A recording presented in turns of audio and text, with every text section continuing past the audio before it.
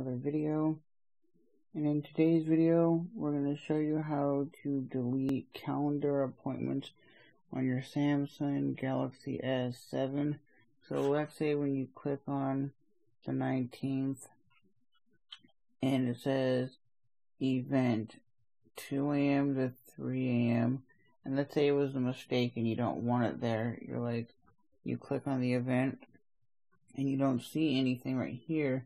So at the top, you just hit delete, and it says this event will be deleted. You just click delete, and now there is no more events.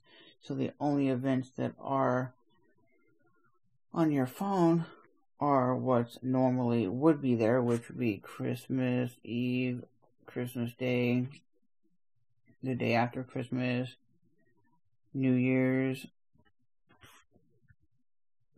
Day, and like Martin Luther King's birthday. I mean, you could delete those if you wanted. You click on that, and these you cannot delete because they're just normally there, because it's giving you holidays in the US. So like I said, once you make an appointment, you would just say okay, just say like hi,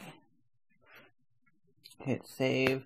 Now it says there is an appointment. You just click here, and go up to delete, hit delete, and your appointment is deleted. So thanks for stopping by and watching another Trevor's Phone Reviews video on how to delete calendar appointments on your Samsung Galaxy S7 and S7 Edge.